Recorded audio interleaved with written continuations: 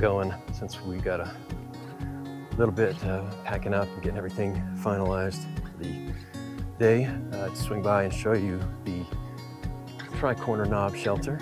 So that's the shelter itself. It's got a fire ring outside, nice overhang here, a couple of benches. Come inside a little bit and see we've got a nice fireplace built in, and then double-decker bunks, platform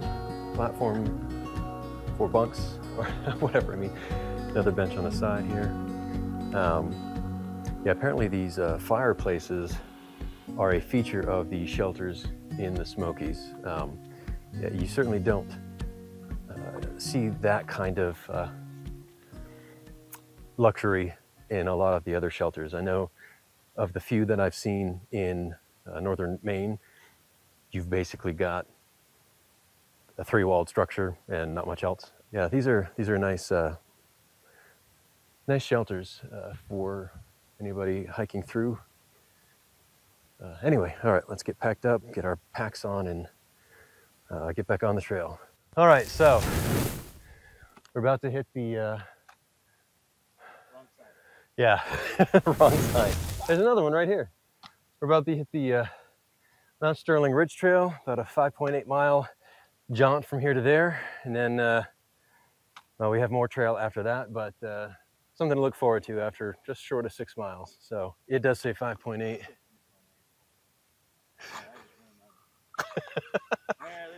All right, 5.8, here we go. Although it's not a bad thing to ask for correction, because I've been getting lots of things confused.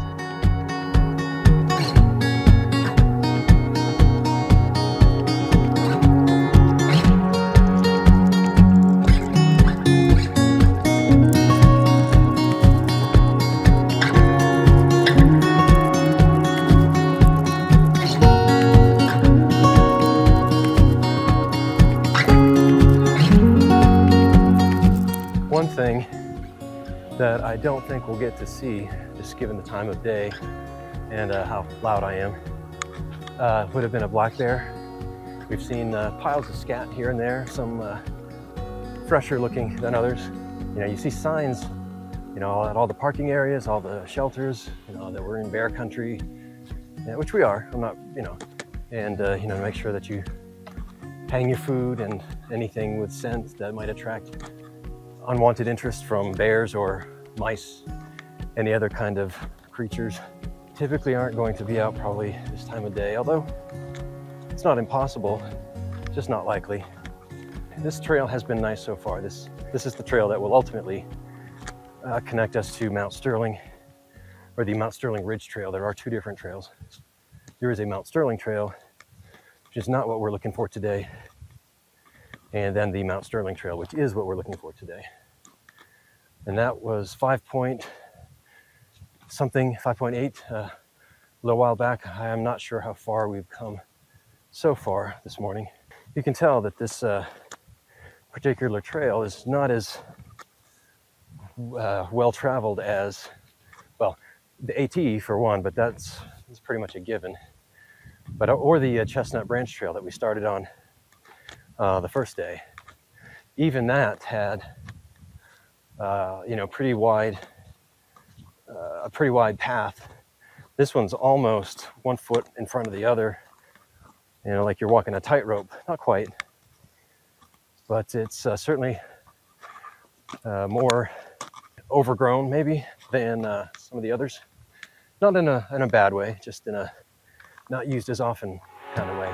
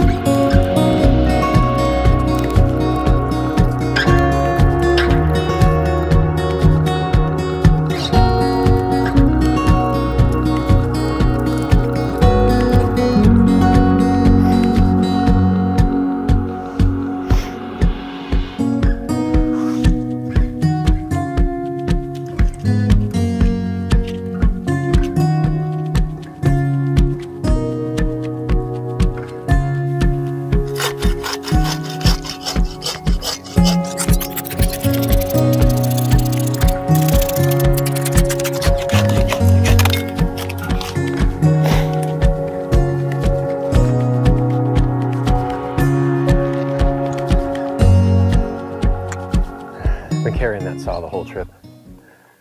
Haven't really had a need or opportunity to really create a campfire, so at least I got to put it to use that way. Next hiker that comes through this trail will have a little bit less of a hassle getting past that point. So some parts of the trail are not exactly wide, and you can maybe see here, I don't know if the camera's compressing the depth too much, but you know, half a foot to my left is almost a sheer drop. You know, you wouldn't enjoy the fall, I don't believe, just based on how narrow this part of the trail is. There have been other parts that have been like that as well, but you know, as long as you're mindful of your surroundings and pay attention, it shouldn't be any worse for wear. And it does help remind you that you are in fact in the mountains.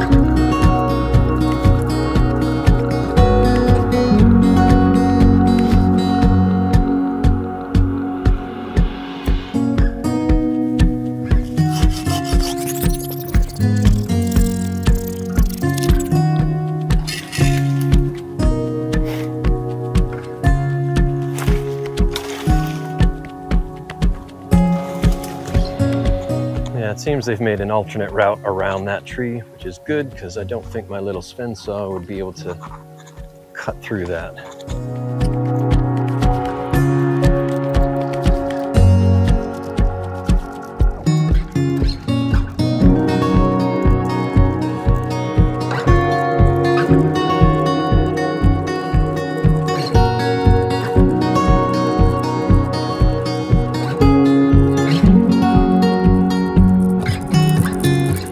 Tell that we're starting to get into some lower elevations down from those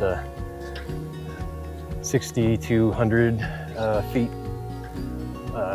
where we were, I believe 60 something. It was above 6,000. I'll have to make a note. But you can see that the rhododendrons are thicker here. We are maybe a mile, not even that, I don't think, from the next junction. In about 0.9, we'll hook up with the Mount Sterling Ridge Trail, and that'll take us to our end of day destination. We'll still have a few miles on that. Well, more than a few, but anyway. All right. As you can see, we've hit the next junction. So we just came down off the Balsam Mountain Trail. And if we were sticking to my original plan for night 3, we would be staying at the Laurel Gap shelter. But if we did that, that would make tomorrow unnecessarily long. So we're putting the length into today, day 3, and that way it'll give us a shorter final day 4. So Mount Sterling Ridge Trail, we've got Mount Sterling Trail 5.4. So I believe that'll take us to where we are spending the night tonight, the Backcountry Site 38. So we are better than halfway through the day, but we do still have 5.4 miles. So after we eat some lunch, we'll probably pick up and pound out those last 5.4. All right, so we just finished lunch. We've got about three more miles to go until we get to Mount Sterling. Today's been great, largely downhill, ups and downs, minor, but we do have one or maybe two, one little push and then a little bit more down, and then one bigger push that should take us to the top of the mountain. But again, with only 3 miles to go, hopefully we can get through that with minimal headaches, but we'll see. Anyway, it's a beautiful afternoon. Not too hot, not too chilly, especially once you get moving. And the insects haven't been very bitey, which is always nice. You can hear flies buzzing around, but they seem mercifully disinterested in humans. So I definitely appreciate that.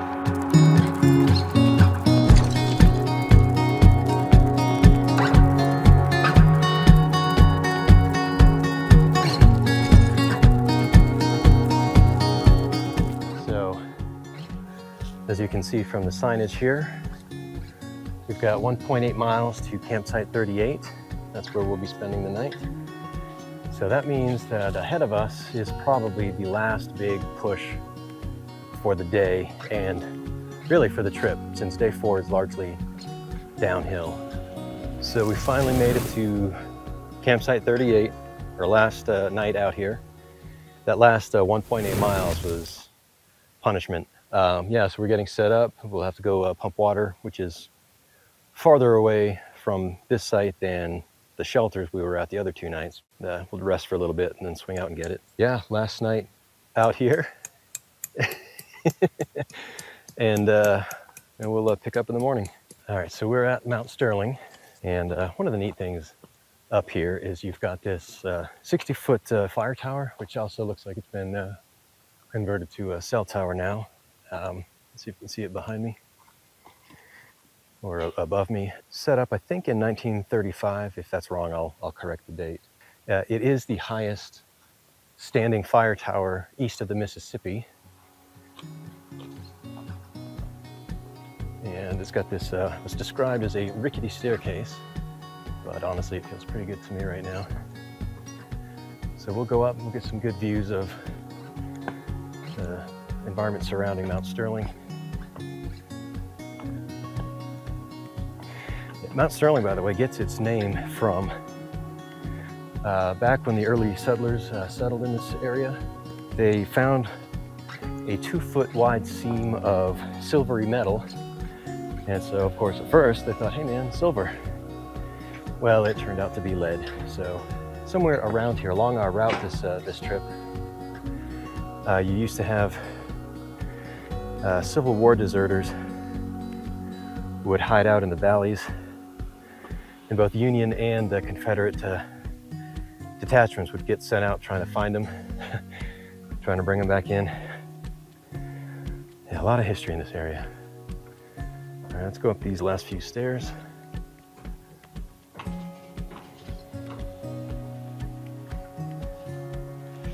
Oh yeah. Oh nice, actually. There's additional height. And me being me, I'm trying to think of how can I get up there. And I think, all right, to be candid, this is probably not where they want people checking out the environment. We are, I guess, on the roof of that that little observation deck. We are still enclosed. As you can see, maybe the roof itself doesn't look the most safe, so I'm not going to stay up here for too much longer.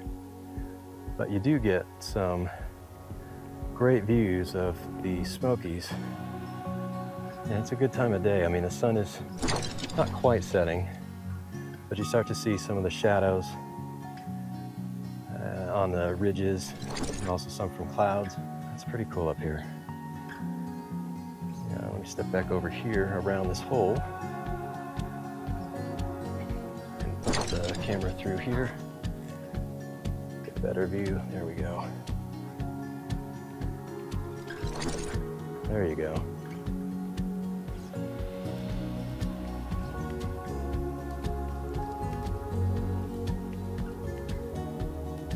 All right, well, we do still need to find water, about 0.4 miles from the campsite, so I'm gonna get down from here and go filter.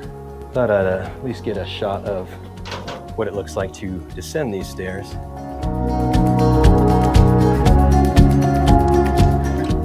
It's narrow getting through that little hatchway there.